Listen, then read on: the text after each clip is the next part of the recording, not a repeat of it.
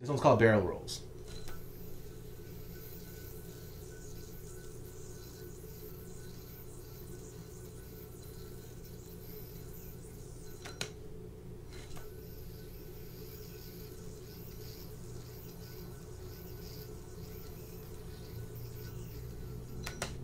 To start off the trick, we're going to do a split bottom mount.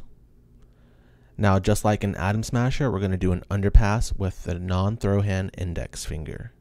Except this time we're going to go up a little bit further, and with our throw hand index, we're going to transfer the yo-yo back onto the string, and that's a barrel roll.